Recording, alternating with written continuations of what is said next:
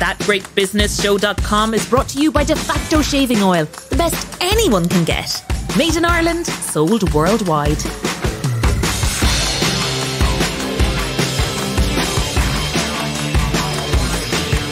Welcome to episode 60 of That Great Business Show, posting on the 5th of November 2021. I am Conal O'Moran.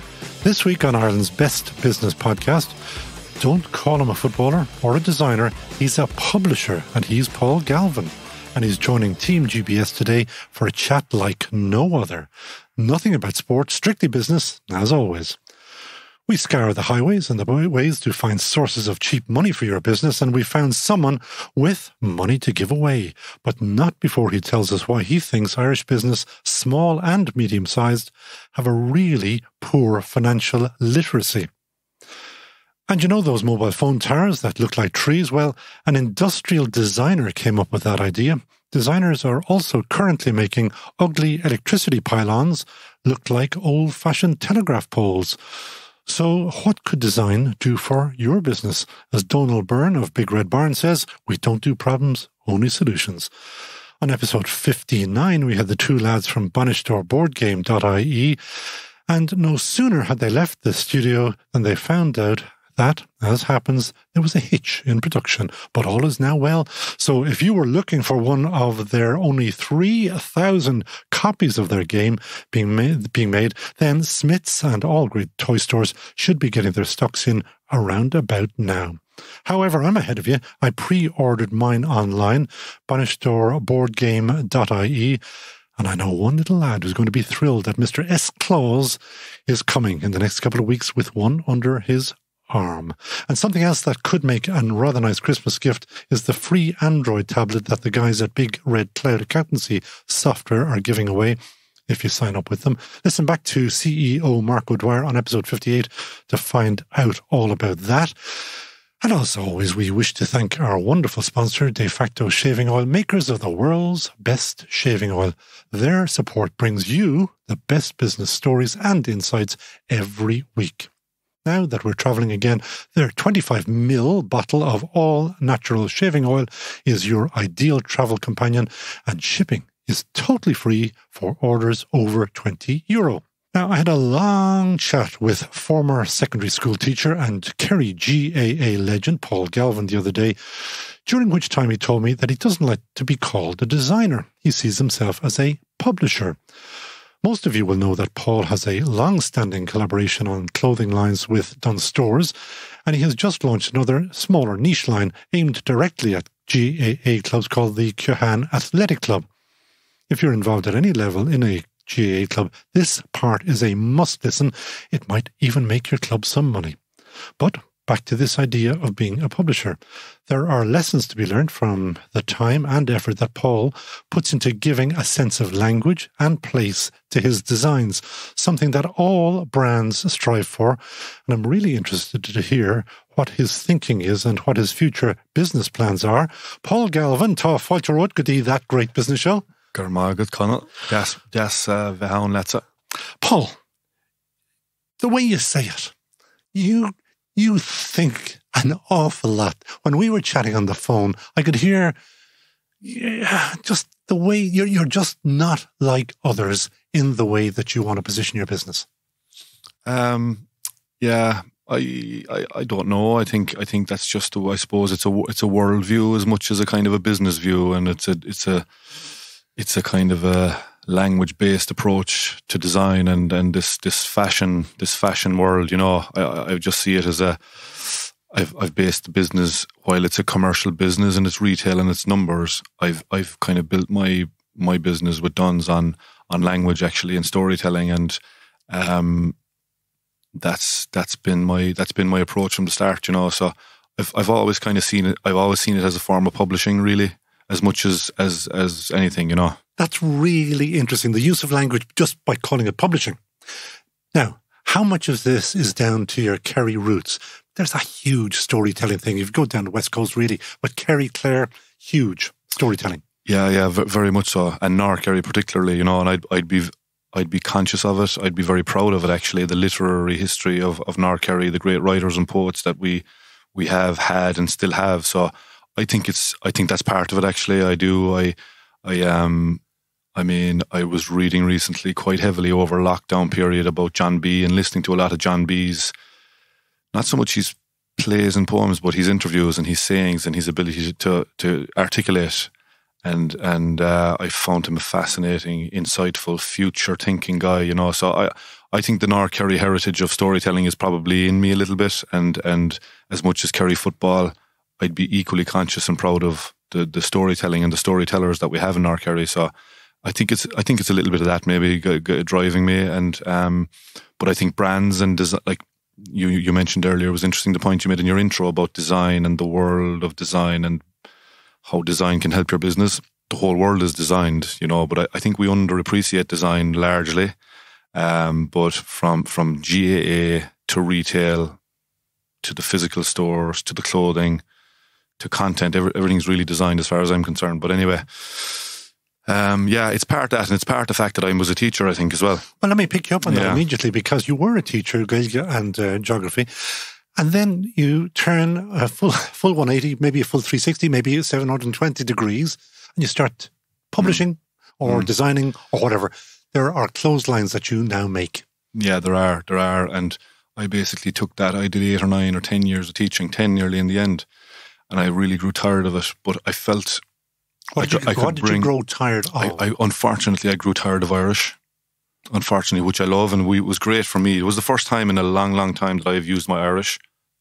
Speaking with you on the phone the other day, it's absolutely fantastic, and it came to me quite quickly and naturally. I think it wasn't too bad. We were able to converse. We were able to converse anyway. So, but that's the first time in a long time I've used my Irish, and it was fantastic to use it again. But unfortunately, as a teacher, it did put me off a little bit. If you're a creatively minded person, repetition can be difficult, and there was a lot of repetition with Irish. And I don't know, I just began to lose interest and enthusiasm for it. And I felt if I kept teaching for another 20 years, I'd be a really poor teacher.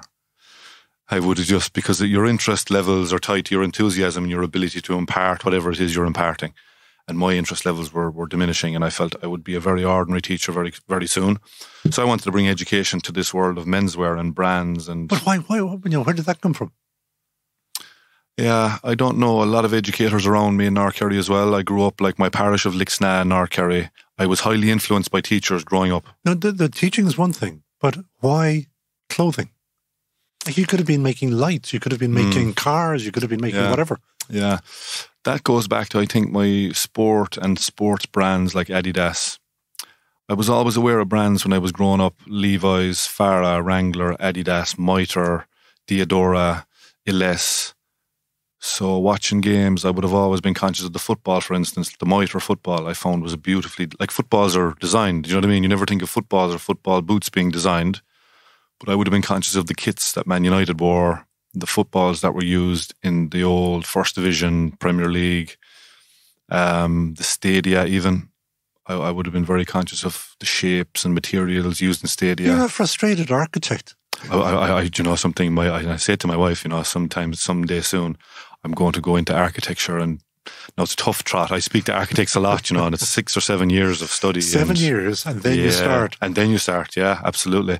But I do keep in touch with architects, because I'm fascinated by architecture, actually, and bioarchitecture particularly. What is bioarchitecture? Well, yeah, that's a big one, Conal. What is it exactly? It's something I learned about on Netflix. I'm a huge fan of Netflix. I find it a great source of education myself. And I watched a series, I keep watching the series called Abstract, which is a design series. And one of the programs is based on a woman called Neri Oxman, who is an Israeli architect, but she has pioneered bioarchitecture in MIT, Massachusetts Institute of Technology. So it's basically new materials in architecture. So they will be, she's innovating with cells and growing things in cells and in labs to create new materials that can be incorporated, implemented into material design or industrial design, basically. And I just found it fascinating, and it's something new. And I think anything new that you don't know anything about is a good place to. I find that interesting. I always get stuck into it. So, and stadia of late, I'm really looking at a lot of stadia from a design point of view, and they make great shapes and angles. If you go onto Google Maps, which I do a lot, and you 2D, say Croke Park, or you 2D Wembley Stadium on Google Maps, you get beautiful shapes that can become prints. And so back to the clothing. We've got to talk to you about clothing. Yeah. Which came first, Dunnes Stores or the clothing line, or did you marry the two first of all, or who made the first call to whom? Yeah, that was it. I wrote a book. I wrote a book on my sporting career, and in my own words. Yeah, I did it myself. You better get the ad out. Yeah. Royalties. And probably a tax break as well. Yeah, well, if you write it yourself, you can apply for exemptions and whatnot. So anyway, I was lucky to be able to do that. But I wrote the book, and then I was just observing the Irish retail landscape and the menswear landscape, and I felt, there was probably nobody making clothes that I understood or that meant something. I wanted to add a bit of meaning and a bit of language and a bit of storytelling to menswear. I was observing the UK high street for years. I'd go into shops and I'd just look around me, and it was all just meaningless stuff to me. I really couldn't relate to what I was seeing. I could wear it, but it didn't mean anything. So I would see prints of bananas and birds and flowers on shirts, and not quite the stuff of Kerry. Not quite like masculinity. Then, you'd say, why can't prints mean something? First of all, why can't I wear a print of a stadium or of a briquette? I come from the Boglands in Kerry. One of the seasons with Dunnes, I actually made print shirts from peat briquettes, because it was just my childhood growing up in bogs and that kind of connection to the land that I have of Kerry. But anyway, print I felt was a place where you could go and do lots more meaningful stuff and put it onto garments. So I wrote my book and I looked around the landscape, and I respected Dunnes as a cultural institution as much as anything else. I feel like the GAA and Dunnes and, there are some cultural institutions that are part of... I've never thought of that one before. It's putting the two together. Nice idea, yeah. Yeah, it is. I think Dunnes is a serious cultural institution. Like my family, when I was young, I had a sister who worked in Dunnes, and she always had money. Do you know what I mean? She always had a few quid, you know what I mean? She'd look after me with a few quid. And she was well paid. Yeah, she was well paid, and she was happy, and she liked working there. And in Kerry Tralee, the Dunnes stores in Tralee was a big employer for a lot of our parish and community. So I was connected to Dunnes from a young age, and I thought, for what I wanted to say, I think this is the best place to say it. So who made the phone call? Yeah, I did really. I did it. I sent my book to Margaret, Mrs. Heffernan, and I had a chat with Barbara Power from The Independent, who I had written for a few years, and I discussed it with her, and she felt it would be a good place to do what I wanted to do. So I dropped my book into the reception of Dunnes' head office one afternoon, and I asked that it be given to Margaret, who was very gracious actually. But now you did not know this lady at this stage. No, I hadn't. No. Knew her. Did she know you? She follows her GA, so I think she maybe, I don't know. I think she did, but she would go to her games and enjoys her GA, so, I'm still very connected to all the guys at the front desk in Dunnes' head office as a result, because they were my first point of contact, and they were so gracious to, I was nervous going in there really, because I'd never been in there before. I didn't know who I'd meet or what I'd meet, and I think it was Julie at the front desk who I gave the book to, who ensured that it got to where it was meant to go. So I'd feel very warm towards all the front desk reception people in head office ever since. But anyway, it got to Margaret and we started talking. And no, sorry, that you've skipped over the interesting bit, because many people here would love, listening to this podcast, would love to be able to get in the front door and up the elevator into Dunnes stores. So what was the process? You send the book. She or somehow the contact is made, but then you have to start, doing business. Yeah, well, you're right. A lot of people would, and I'm very grateful and conscious of the fact that I can. And I've 8 years. We're going on 8 years now together in terms of business and the partnership. But I basically sent the book, and we made contact on Twitter. Actually, I think it was initially, and then I had stuff made. I, at that point, had stuff made, clothes and shirts, and I had been using my tailor, Henry Dixon, down in Strand Street, and I had Tralee. In Dublin, actually. Also, yeah, in Dublin, actually. And I had a cobbler down in Tralee, working out of a half door in Tralee, who was adding he was what you call it, re-engineering and reusing shoes. So it was all reused. The collection I had put together of 10 or 15 pieces was all repurposed, reused, re-engineered. So I had trouser legs stitched onto shirting. I had track legs stitched onto T-shirts. I had all sorts of panels and repurposed tracksuit onto shirts, trouser legs onto T-shirts. I had stuck soles onto shoes to give the shoe a bigger silhouette. So it was all reused, which was probably a little ahead of its time at the time. Anyway, look, it was enough. Margaret asked me to bring it in, and I brought it in, and I showed the head of design and the head of menswear, and I told them what I wanted to do. And I guess they saw somebody, it was somebody with a point of view, somebody with interest, somebody who had gone to the trouble of taking the initiative to go and make this thing and present it and make it kind of make sense. So we started from there, and that was it. You know, we're going on 8 years now, and it's... You're still hopping over things because I find this really interesting. What was the first order? And what did you feel about the first order? And what did they say? Did they say, screw it up and you're dead, or? No. We just, we took it slowly, you know what I mean? The order, in terms of the order, is the Duns do the ordering. So their supply chain and logistics and delivery and the retail infrastructure and all that. So what they're buying from you is the design? Yes, yeah. My service is design, storytelling, content, copywriting. So all the creative elements and, you know, my point of view, basically. And can you remember how many units? I don't know how they refer to them. I go by budgets. I go by budgets. What I go by. I know budget by season. You know what I mean? And but is it getting bigger and bigger? Yeah. No, it's doing fine. Yeah. It's growing. You know, and like you, at the end of the day, you have to be able to, you know, that's the name of the game. That's the business. So you can talk all you want about the language approach to retail and to design and storytelling, but it is a numbers game, and you have to be conscious of the numbers as well. And there's another guy who is with Duns, I think he still is, anyway, Paul Costello, that I have interviewed. Such a nice guy. Great guy. And he was telling me, another insight is that he has the design capability, so then he puts it onto spoons and chairs and tables and whatever. Yeah. What is Paul Galvin's spoon or chair going to look like? No, Paul is an artist in his own right and a great guy and has been a great... No, I mean Paul Galvin. What is Paul Galvin's chair going to look like? Well, I have, you know, we do apparel, we do clothing only. I haven't branched into any of the homewares and that. When is that happening? I don't know. Like, you know, I look at things like mugs, you know what I mean? And I drink a lot of tea and I use a lot of mugs, and I'm looking at 3D printed mugs now, and a new way to make.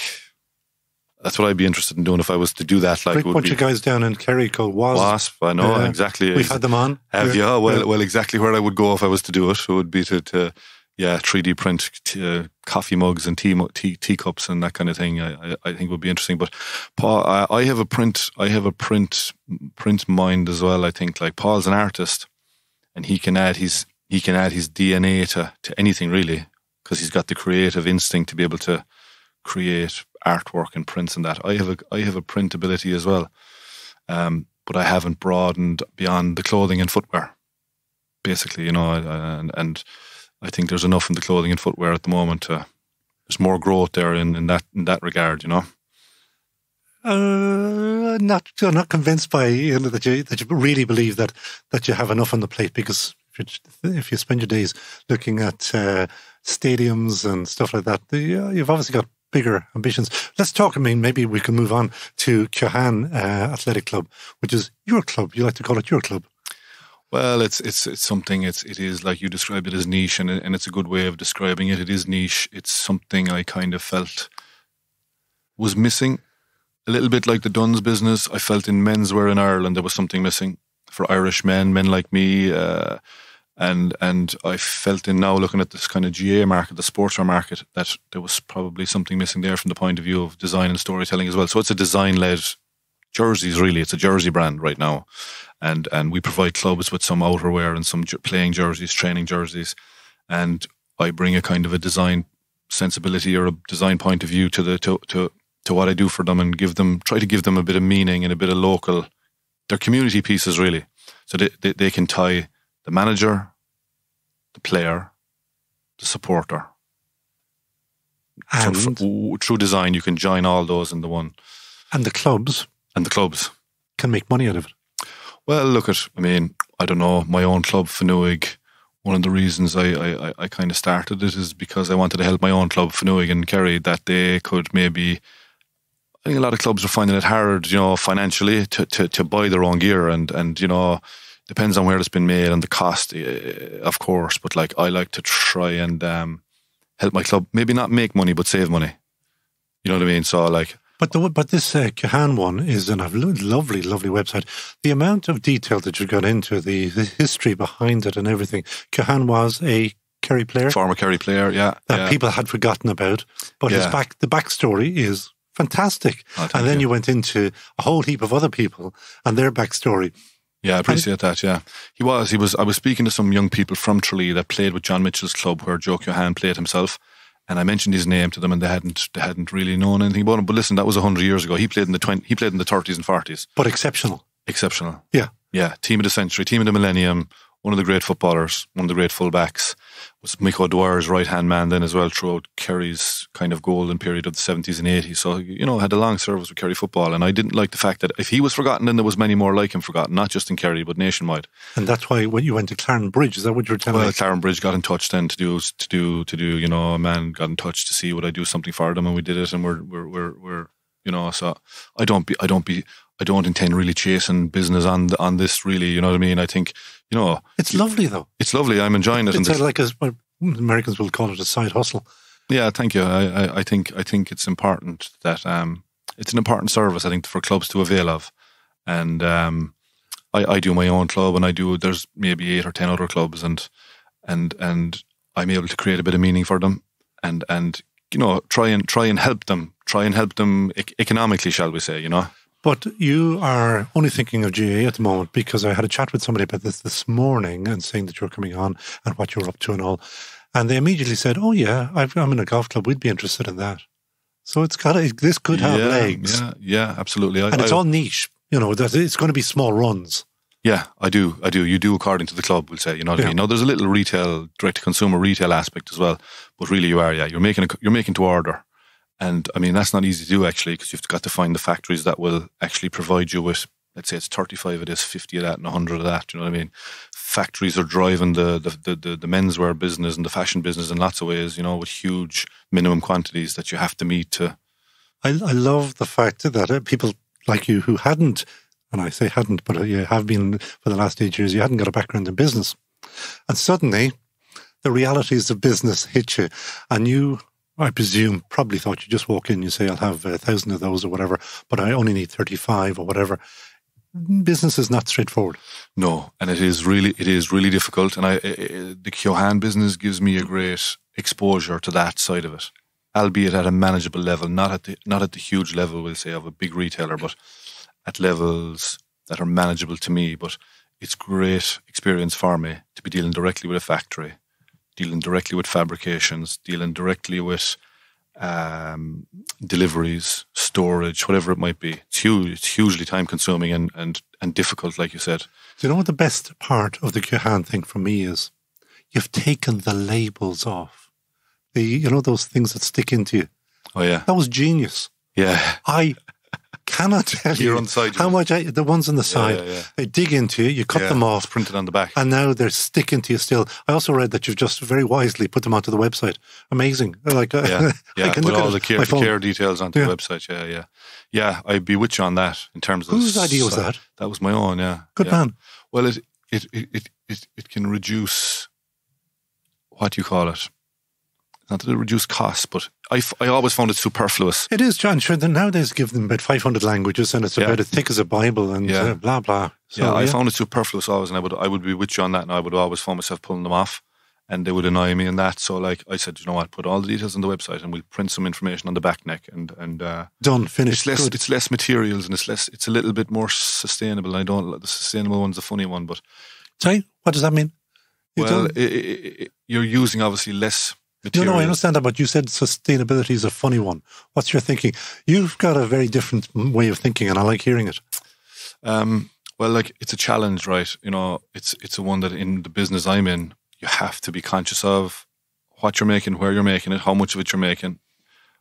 I would be of the view that sustainability can come through meaning as well, and what you design and what you make if it means something, then the materiality, I think there's a trade-off between materiality and meaning.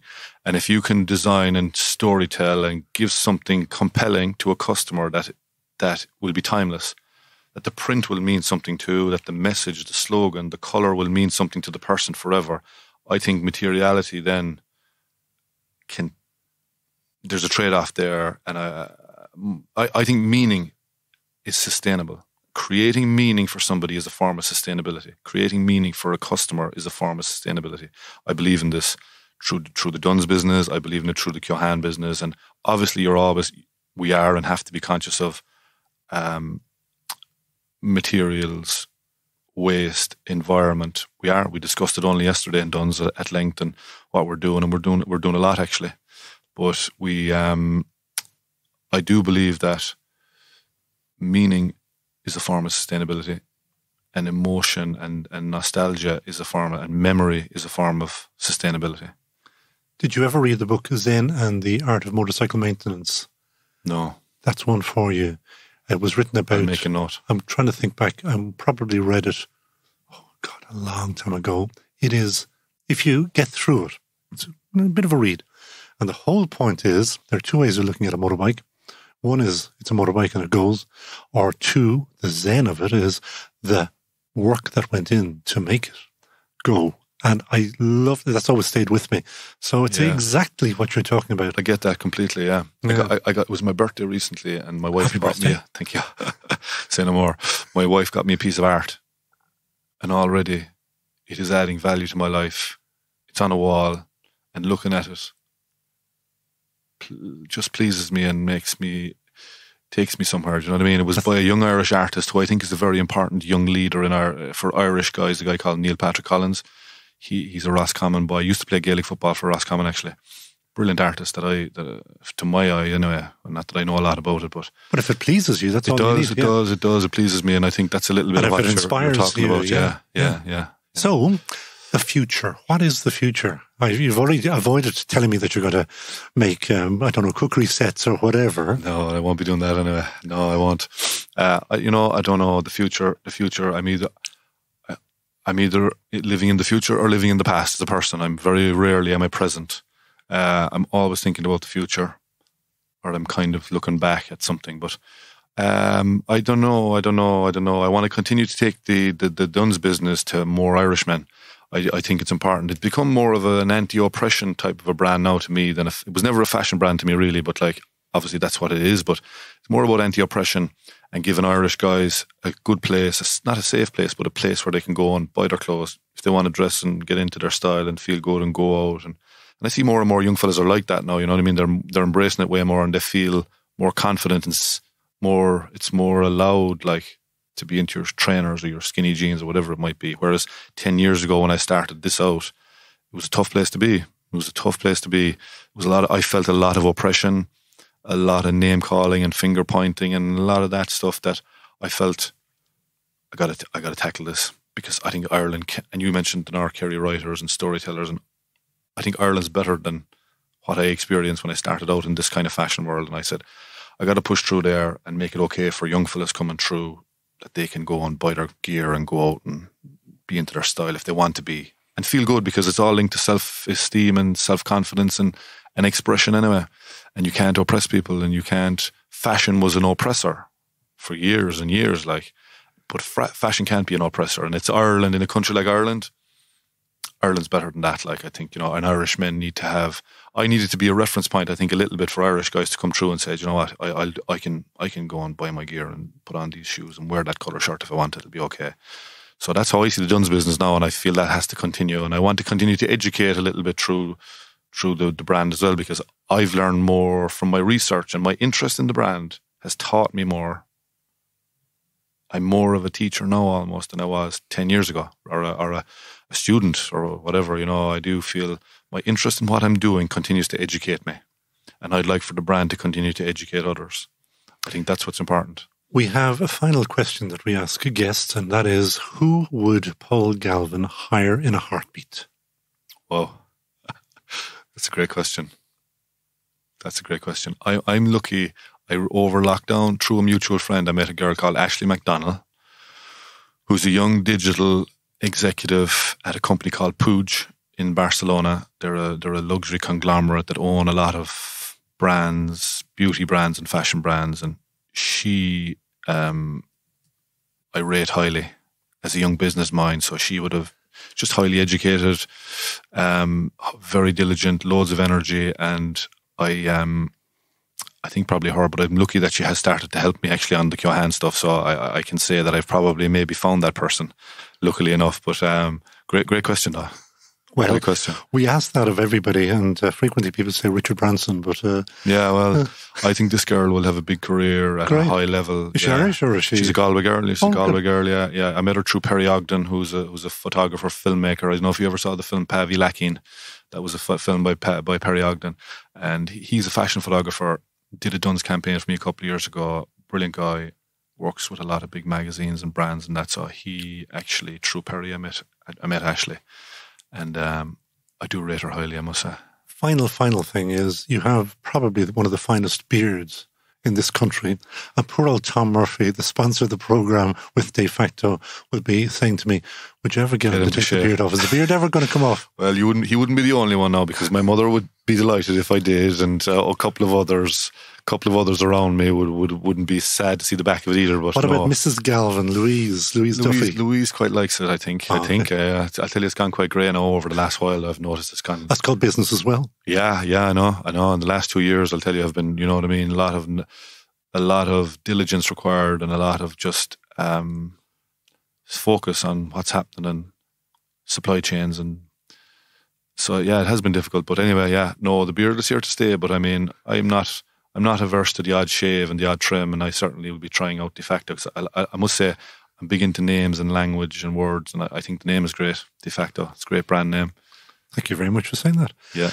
Paul Galvin, Groenevelt Mahagat. What a guy. Thank you. Groenevelt Mahagat. It's all go, let Quircy Gno on thatgreatbusinessshow.com. Viscosity. When you shave, you want the highest viscosity because it helps the blade run smoother. De Facto, the world's best shaving oil, has incredible viscosity. That's why De Facto leaves your face, underarms or legs nick-free. Higher viscosity makes blades last longer. De Facto is the best for your skin and your pocket. DeFactoShave.com.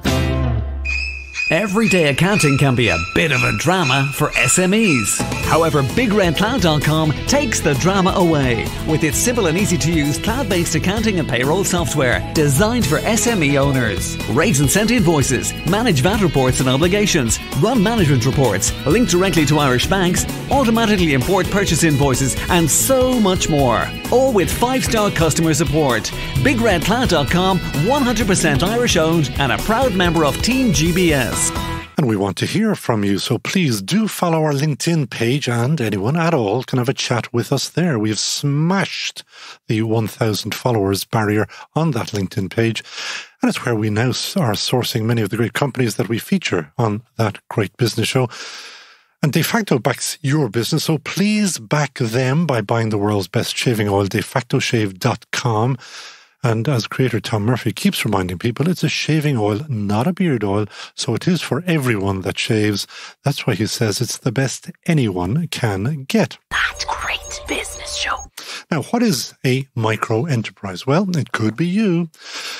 If you're a small business, including a self-employed person with fewer than 10 employees, and an annual turnover of less than 2 million, well, you're in luck. MicroFinance Ireland is the place to go if you're looking for loans of up to €25,000, unsecured, though naturally T's and C's apply. They also consider applications from businesses that may have been declined by those banks that like to say they back Brave and the rest of it. The newish CEO of MicroFinance Ireland is Des McCarthy.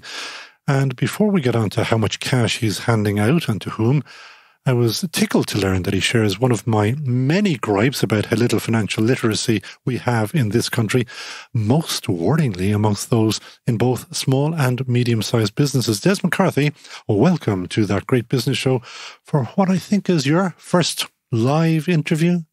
Well, maybe not my first live interview, but first podcast. Thank you. It is certainly my first podcast. So thank you for having me on, Conal. I'm delighted to be here. Share your gripes. I like a good moan or a good gripe. Financial literacy. We can write for Old Ireland. We win Nobel Prizes for this, that, and the other. We ain't going to win any prizes for financial literacy, or I'd almost argue basic mathematics sometimes. Yeah, look, I think what we have found that is that financial literacy is probably one of the deficiencies in among the SMEs. But you're dealing with such a broad spectrum of people. So not all SMEs and owners of small businesses are accountants, thankfully. And they can't be good at everything, but they are good at many things. They may be marketing, may be their forte. But so what we find is that some of them are struggling with putting their cash flows together and their P&Ls together. But what we do is that we, through the Leo network, we work with them and provide mentoring to them to bring up the financial literacies and the financial skills, so that we take the mystification out of the finances. So entrepreneur goes to MicroFinance Ireland, or they can go through their local enterprise office, the Leo, and they get their loan. But is the loan dependent on them doing a mentoring course or accepting a mentor? Or how do you, I won't say enforce that, but how do you encourage them? Yeah, well, it would be a condition of some of our lending that there would be a mentoring element to it. And we think it's an important part to it because it helps those businesses to succeed. So why wouldn't you do it? And we also get guarantees from the European Investment Fund, and they like to see the mentoring as well. So it would be a condition of the loan that they would get the mentoring, and then we would pay for it, and it would be delivered by the Leo network. Because the Leo has a huge network of people who have those skills, whether it's financial or marketing or whatever it may be that you need for your business. Well, Team GBS, we are big supporters of mentors and, of course, of the local enterprise offices. What are you seeing out there at the moment? Doom, the end of the world and everything else was forecast. Are we seeing that yet?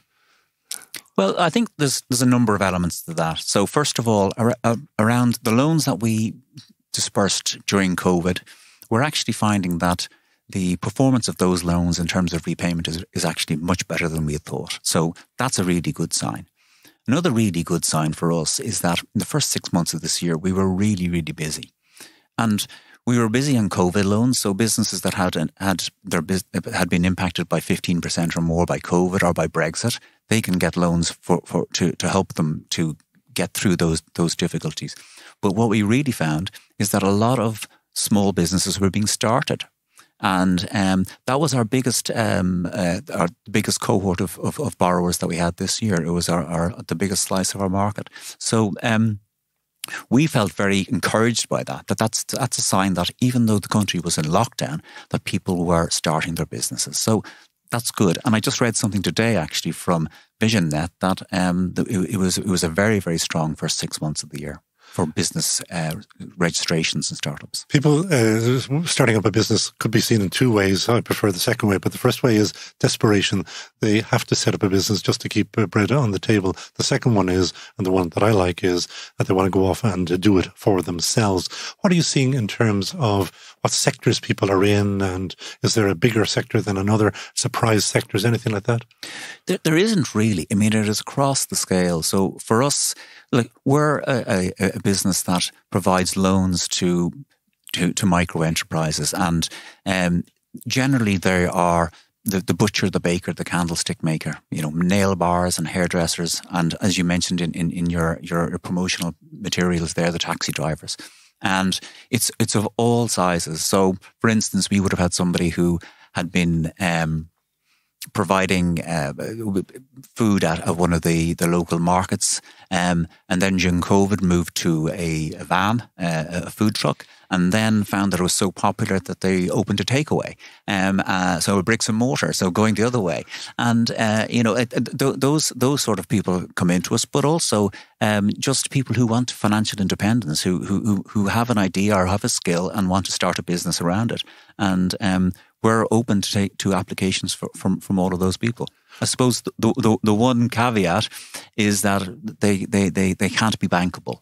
they must be unbankable. So we take the higher risk clients that the banks aren't prepared to take and shouldn't be prepared to take, because we have a high risk appetite, and we can afford to have that because the government support us.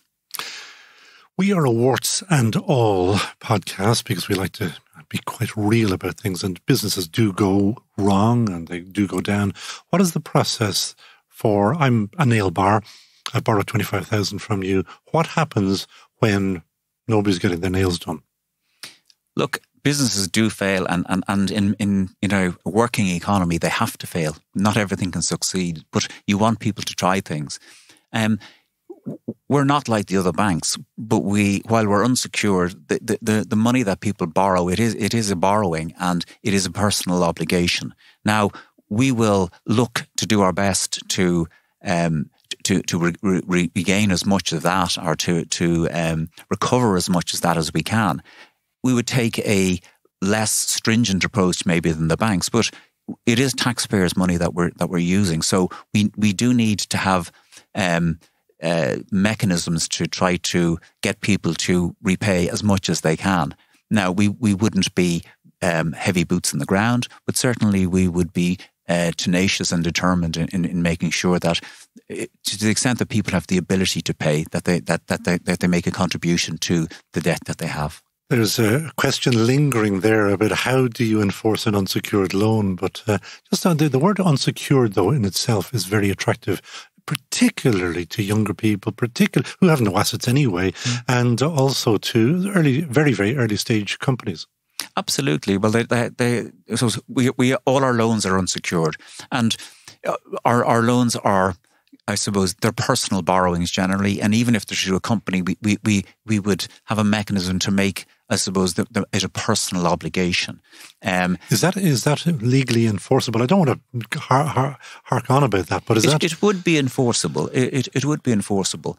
It's an indemnity. It's not security. Like we've gone through the legals on this, but it is, I suppose, to put a level of obligation on the borrower. So if somebody borrows money and if they don't repay it, there's absolutely no sanction and no implication on credit scores or things like that. Well, then there's very little reason for them to be repaying it. So look, we do have, it is a personal borrowing. It's like if you have a credit card from your bank or if you have a personal loan from your bank.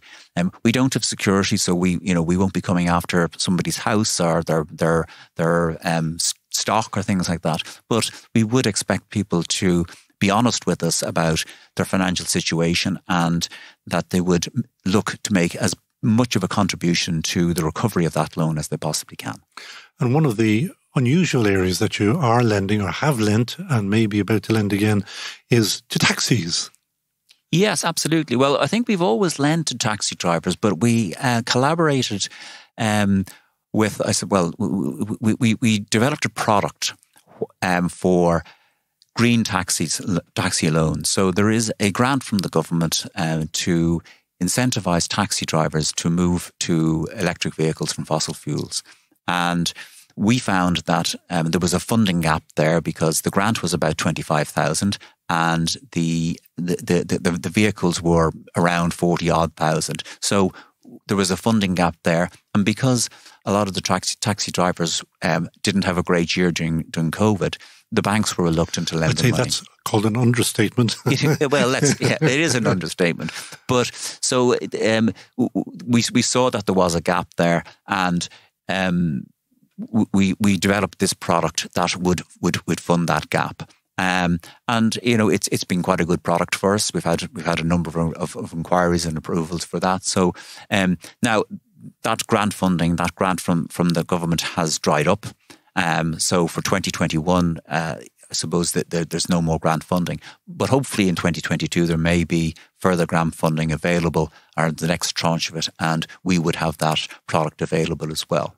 But it doesn't stop people who want to buy a green taxi from coming into us and looking for a loan. But they would need to put an equity amount into it, and maybe that's the old vehicle or something like that. 25,000 is better than zero. 50,000 is better than 25,000. Any chance at all that you can get back, because you You were giving out 50,000, weren't you, at one stage? We were. I mean, in COVID, at the beginning of COVID, from about March until July of this year, we got sanctioned from the government to increase our loan size for COVID loans to 50,000. MFI was the first institution to offer COVID-related loans and specific COVID loans, and that's because the government provided a huge grant funding to us in order to do that. And I suppose because the banks were less, they wanted to see how the business environment panned out. A lot of borrowers came to us who we wouldn't normally see, and I suppose the increased amount of 50,000 was needed for them. However, I suppose as the COVID pandemic panned out, and we reopened the fund in August of this year, we reduced the amount of loan size to 25,000. Now, there may be a demand. We believe there is potentially a market there for a higher amount of money. I'd say there certainly is. But there are other supports there. The COVID Credit Guarantee Scheme is one that covers the 50,000 euros loans. And you can add them together. Is that what I read? You can. Well, I suppose, talking about adding together, I suppose one of the features of the MFI product is that we're quite happy to co-fund with the banks. So if the bank, if you need 75,000 for your project and the bank is only prepared to give you 50,000, we're quite happy to look at it and give you the additional 25,000. So you can add them, but the maximum loan amount would have been 50,000 anyway. So if you were, say for instance, you were a client of ours and you had a 25,000 euro loan with us for your normal business, and then in COVID you looked for another 50,000, we wouldn't have been able to give you the 50,000, but we would have been able to give you another 25,000 up to a maximum loan amount of 50. And an insider tip is that if you're trying to borrow money from MicroFinance Ireland, if you go through your Leo, it's cheaper? It is, absolutely, yeah. Why?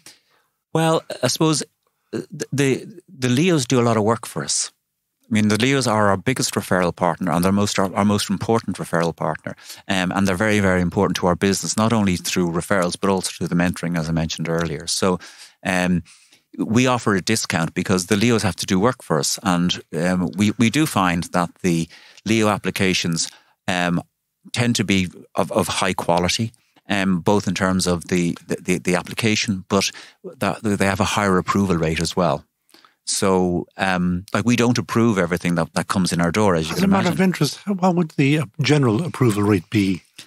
We would approve between 45 and 55% of applications. So there's still quite a significant decline rate. And the decline rate mostly would relate to like completely barking mad people coming in, or?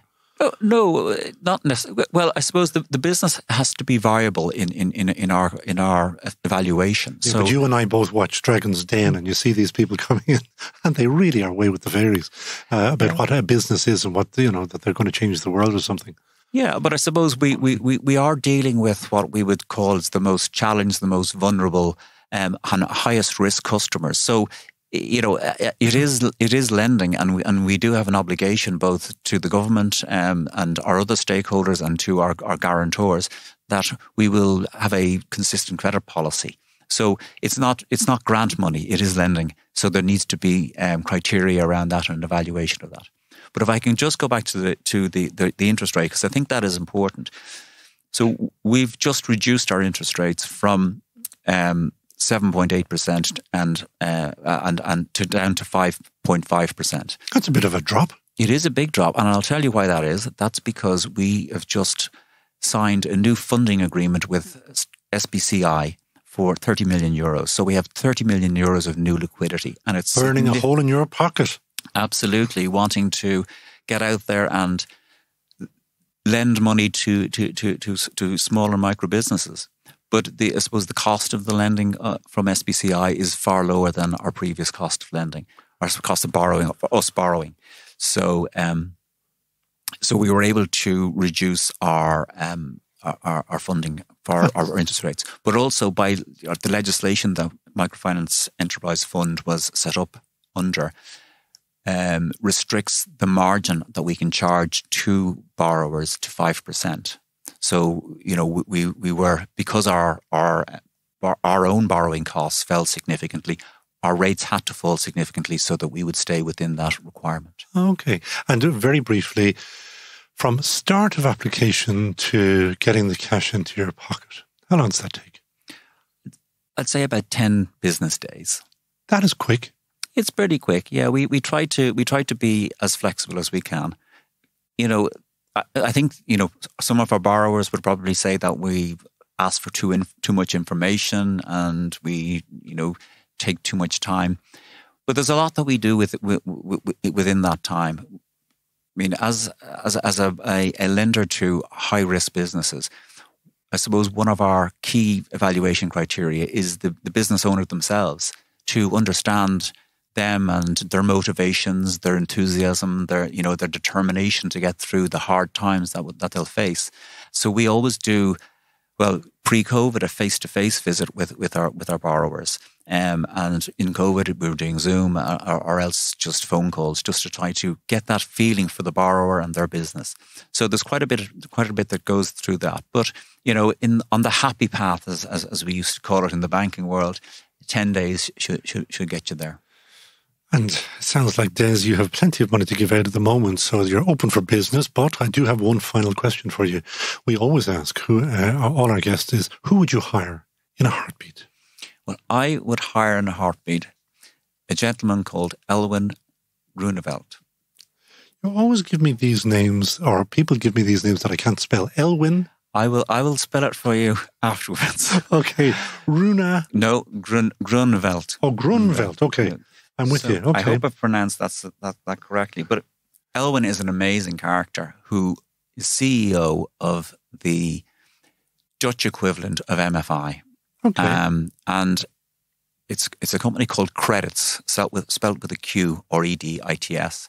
And it's a fascinating organization that has grown massively. It's a bit older than we are. But it's much, much more digital and was digital first. He's grown that business incredibly.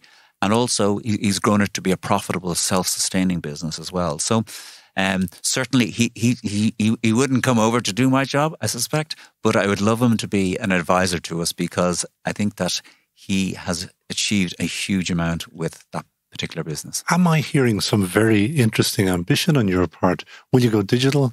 And do you want to be finally self-sustaining and become a standalone? So in terms of digital, yes, we need to go digital. We are a very manual organisation. We were set up in 2012 by the Minister to be an enterprise support mechanism, a jobs creation mechanism. And it's been incredibly successful. We've created nearly 10,000 jobs.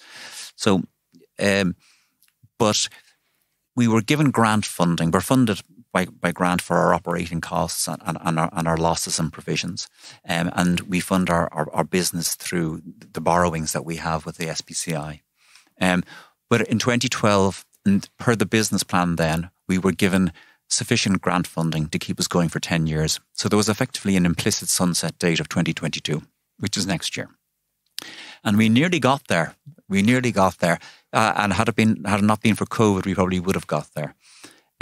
So because it was only a 10-year project, we didn't invest in technology at all. We're very, very manual. We run off spreadsheets and things like that, which is fine when you're a smaller organisation. But certainly as we've grown, and we've grown a lot, we know we need to digitise.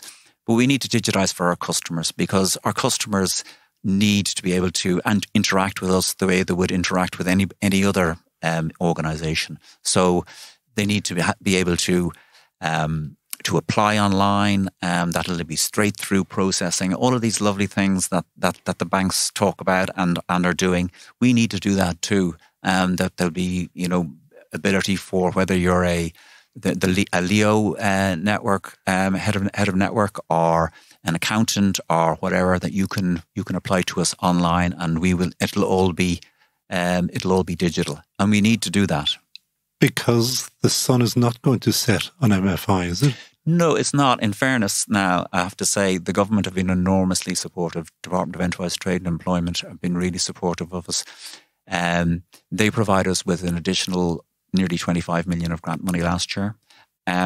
Because we needed it to fund our lending. So we had actually run out of all of our bank lines. And when COVID hit, the government provided us with additional grant so that we could fund small businesses. So a lot of that money has been used to fund these small businesses through COVID, and post that now into our normal lending. But it has given us permanence as well. So you'll last beyond 2022. We certainly will. We certainly will. Good. Hopefully, we'll be there long before I'm gone. So. Long after I'm gone, should I say? But I was trying to figure that one out. Yeah, okay. long after I'm gone. So, look, we're building for the next generation. Our digital journey is only beginning, but we need to do it because this organisation will continue to grow and will continue to be needed. And I think it's probably even going to be needed more in the future.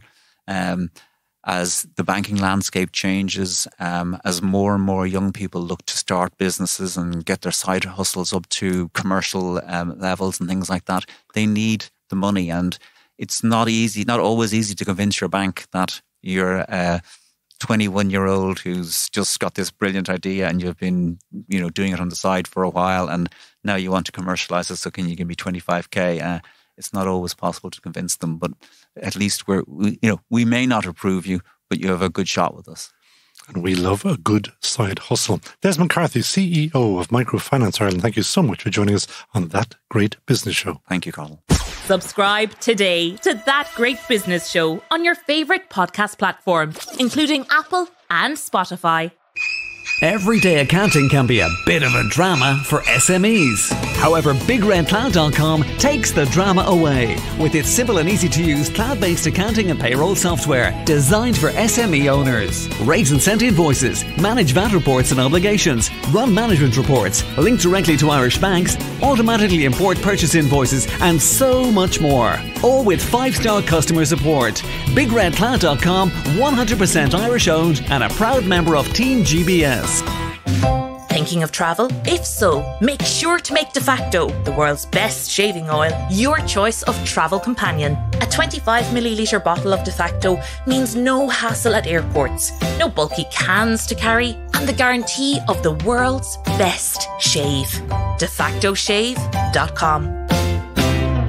If you listen back to, I think, episode 15 of That Great Business Show, when we had Tony Smurfit, CEO of Smurfit Kappa, on, I think he said that they have over 1,000 designers in-house coming up with clever solutions for packaging and box making.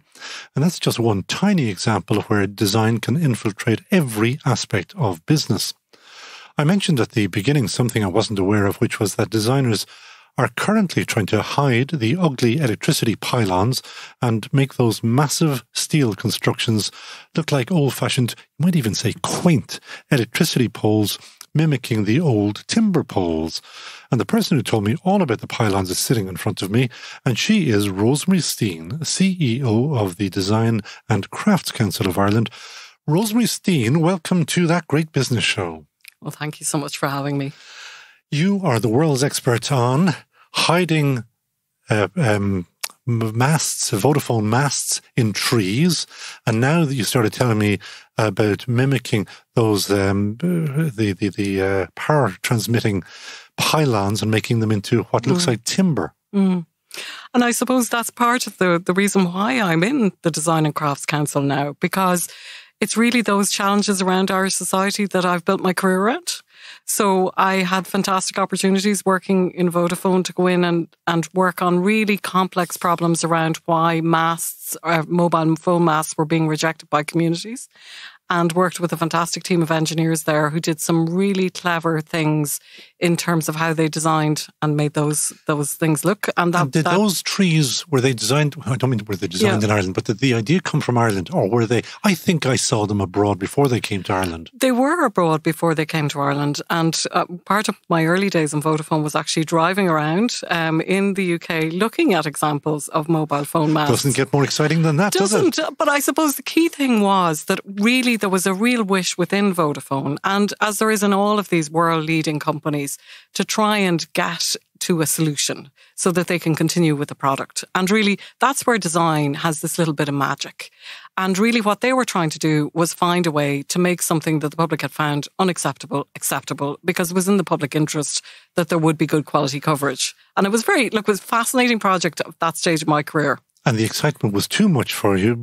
And then you went to AirGrid. Yes. And you then, where you found out all about these, the transmission pylons. Yeah, and when I arrived in AirGrid, they were at a fascinating point as well. They were in the middle of reconsidering kind of projects that they were rolling out across Ireland. Again, really strategically valuable projects. But again, there was resistance to them, largely because of the way that they looked. And because again, they are ugly. Well, they are to some people. Believe it or not, there is a website called Pylon of the Month where a dedicated group of followers vote for their favourite pylon globally. Last time I looked at it, it was one from, I think, Lanzarote that was leading. So there are things and about there, what's beautiful to you may not be beautiful to somebody else. And that's one of the important things about design, is looking at who is the user of the product, who's going to be looking at it. And unfortunately, at that time, in both Vodafone and AirGrid, engineers really did consider these things of beauty. They really found it very difficult to consider that somebody didn't view them. And to a certain audience, they are beautiful. But maybe they're not beautiful if you feel they're too close to where you want to be in your life. But I suppose part of my journey was, nobody said to me, this is design, that you're now working in terms of design solutions or design thinking. But in effect, I was. And I suppose what I noticed about both of those companies, they didn't have designers. And now looking back, I wonder how much value design, if it was kind of integrated into those companies as part of the way that they do business, might add. And so I was brought in as somebody at that stage who thought a little bit differently. And that's what probably would mark me out in my career, is that I do think differently about things. And that's what would be about like a core feature of design. And you look at Pylon of the Month. I look at all kinds of things, Conal. I love getting different people's perspectives on things. Everybody thinks differently about things. It's a brilliant thing about diversity. And that's what really attracted me to the council. Because the council is the Design Crafts Council. I was going to say, the council being the Design and Crafts Council. Yeah, it's a unique organisation. It's 50 years old this year. Founded by a most amazing group, largely of women, in the 1970s. Who were brought together as a result of the World Craft Council, who visited Ireland. And they wanted to do something to help rural communities. And there is a thread here in terms of development. They really wanted to try and bring economic prosperity to the regions. So they came together and they founded the council, and its first office was in the RDS. And lo and behold, 50 years later, now the organisation has 3,500 members, all craftspeople and designers, and 70 member organisations. So it's one of these uniquely democratic organisations. Half the board is elected from the community and half from the funding department, the Department of Trade, Enterprise and Employment, nominated by the Taoiseach.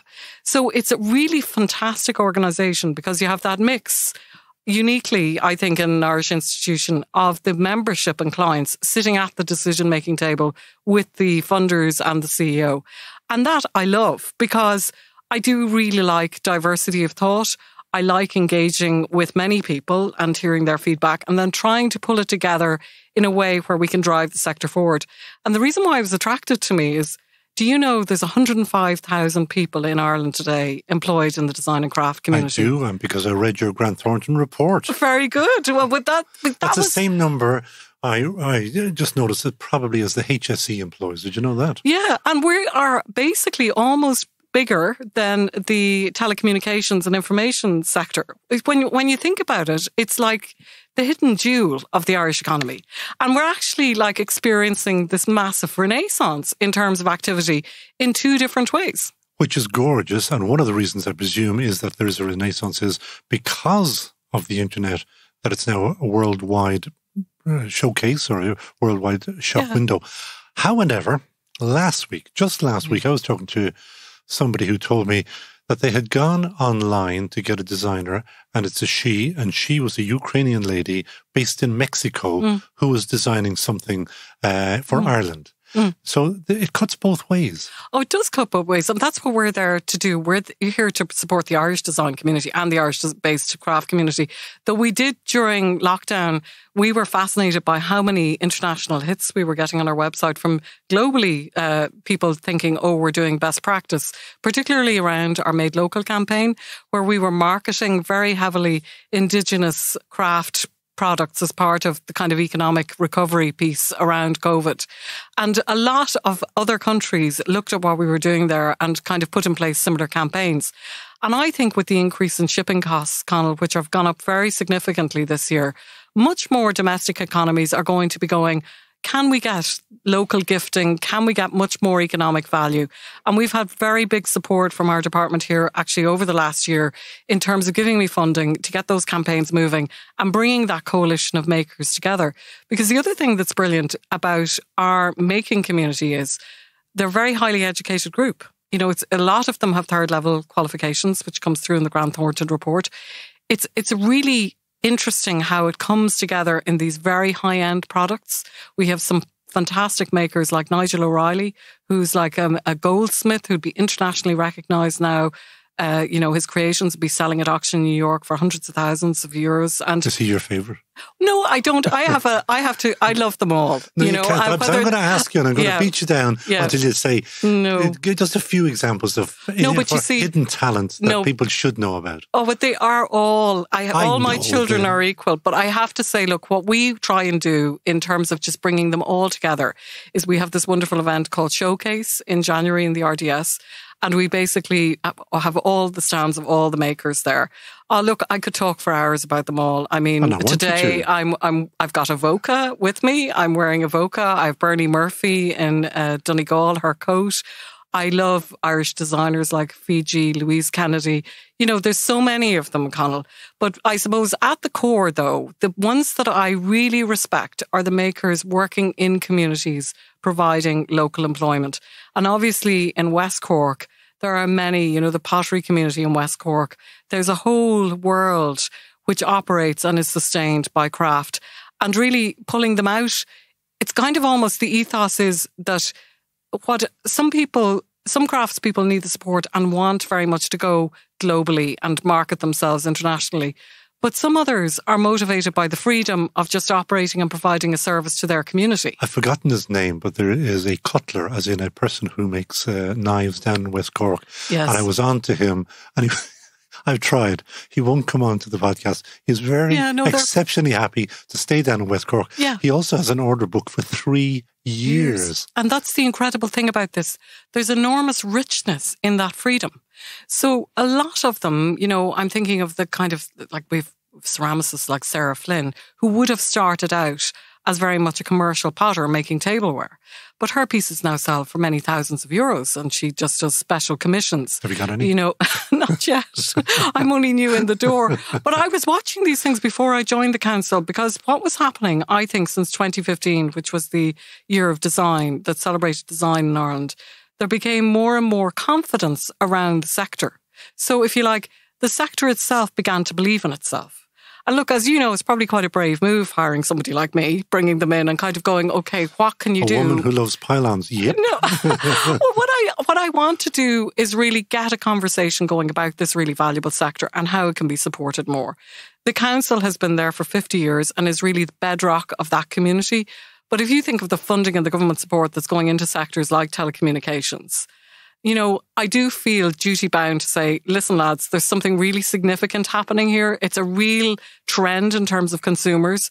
It's all about sustainability, about local economies. How can we at a policy level really do more about this? And what could you do?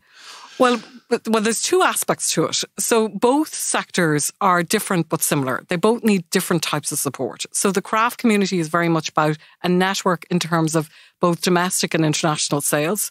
So we do a lot of webinars, tuition, mentoring, and trying to get them access to finance, which is why it was so lovely to meet Pat earlier, in terms of just the linkage there.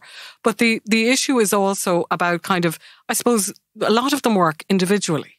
And what I've noticed going around meeting them all is they're all in studios, and the council is a forum for them to come together and share best practice. The design community came into the council in 2015, and they have very different needs.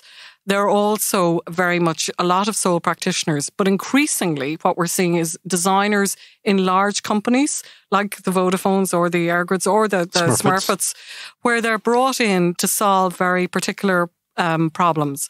And having a designer in those companies is adding 300,000 to 400,000 in terms of gross value added, in terms of how that company reports on the bottom line in terms of their presence.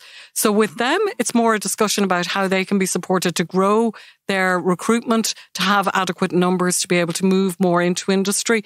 But also, and the critical thing that I'm trying to do is, because I have had that corporate career, is say to those corporates, have you thought about having a designer involved? Have you thought about what could happen? And can the council increasingly become a home for the design community where they can be brought together and marketed out to that broader corporate audience in a way that'll work for that community? And what is the general response to that? Have you thought about a designer? Do they just say, overhead, gone, not happening? Well, I think those debates are where a designer can add value in a company to bring that discussion to the board table. We're all used to having the CFO sitting there or the lawyer sitting there. Increasingly now, if you think of the challenges facing the public, it's all about design, sustainability, things being beautiful and functional. And, we're all watching the COP kind of discussions. They need to be considered in terms of their impact. And design thinking and the processes around design thinking about the user, thinking about stakeholders like myself are really important in that. And increasingly, if you look at what was happening around the transmission system by the time I left Airgrid, even big transmission stations, they were being surrounded with mirrors so that you wouldn't see the transmission station in the landscape, like really clever solutions. And engineers had been on a journey to say, yes, we actually must listen to these voices outside and try and alter, even though we think the thing is beautiful, make it more beautiful to maybe what the external community thinks. And that's part of why design in all its different guises can be so important in an economic sense. Because to be honest with you, Conal, having been involved in many, many corporate roles, a lot of money can be wasted by people going out with the wrong product not being fully considered. And that's where a designer in-house can add massive value. You have got to tell the listeners about the incinerator. Is it in Denmark? In Denmark. Well, no, one of my favourite examples of design in kind of public acceptance is this wonderful, if you can call it that, incinerator in Copenhagen, which is a fantastic example of where the local community definitely did not want an incinerator. But the architect, who's a very famous person from Copenhagen, I can't remember his name at the moment, but he was really at the centre of the project, went out to the local community and said, what would you like? What is the thing that you would most like? And the response was a ski slope. So when they designed the incinerator, if you visit Copenhagen now on the skyline, you'll see this amazing building, which has a ski slope on it, which I have skied on. And I have to say, it really brings home that you can actually have both. There can be a win-win solution to some of these projects, but you have to be open to bring in these voices, to bring in the kind of different way of thinking about things. And I suppose when I talk about the craft community in terms of hearing all the voices and all the needs, that's part of my role, is to kind of try and listen to all those external voices and then say to government, do you hear this? Do you hear the opportunity here for Ireland Inc? And it's massive, because if you look at the job growth in the sector since 2012, we've gained nearly 40,000 jobs. It's kind of like this silent heartbeat of the Irish economy. And I believe that we could have the same growth again between now and 2025. But we do need to recognise that with skills shortages and everything else, the sector needs to have a voice. It really needs to be owned. And that's my role, to come in and basically say, right, how do we pull this together? Are enough people being trained, and are they being trained well enough? Well, our chair, Andrew Badley, has been very involved in terms of a project working with the department on design skill nets, which is all about recruiting designers in from third level into companies and working to make sure that there's adequate resources in place for those companies. And that's part of what I'm also looking for future funding for, to try and resource and support the IDI and other design kind of related associations. IDI, we don't do acronyms here. Yeah. We actually find people for acronyms. Well, it's the design community in its broadest sense. Standing for, IDI stands for? Irish Design Institute, Irish Institute of Design. Sorry, I'm probably saying it the wrong way around. So basically the way that the design community comes together within the council is they are what's known as a GAN. So they have an ability to elect people through the GAN network to the board. So that is an important part of the way that the council operates, in that both the crafts people and the design people have an opportunity through the guilds, networks and associations to bring people forward. So we're a little like the IFA to a degree, and we kind of are very much drawn from the membership, which makes it very real in terms of being CEO, because you have real contact with people in that community very often. Philosophical question almost to finish on is, there was a time when we're obviously very word and written literate because we win all these Nobel Prizes for literature and stuff like that. We were always told that we were visually illiterate. Discuss. Do you know, it's a fascinating discussion in that I think it's about how the brain and the hands work together. So design, in my view, is very much about the brain operating, but then when it meets the hands, then you get this wonderful making experience. And what I see is this fascinating fusion at times. So I really like, in terms of what I see on the ground in Ireland, Conal, it's the absolute reverse. You know, there's amazing things being made and created in Ireland. And what we have to do is really get that out and talk about what that means for the future of Ireland going forward. And it's a sector I'm just so proud to represent, because I think it's all about the future. I think sustainability is going to be at the core of the Irish economy, and there's so much opportunity for making in a sustainable way. So are we visually illiterate? Oh God, look, I'm not even going to, you know, as far as I can see, the Irish people have always valued creativity and beauty. And if you go back and look at the stained glass windows, like one of my earliest memories as a child was sitting in the church and looking up at the beauty of the stained glass windows that had been created by Irish craftspeople hundreds of years before. And all those guys, and you know, it's always been there. But as I said at the beginning, it's very much like the secret jewel. It's almost revered and kept undercover. And people who collect these beautiful things, they're a very discreet group of people. You know, they're very low key and very respectful of working and collecting craft and design.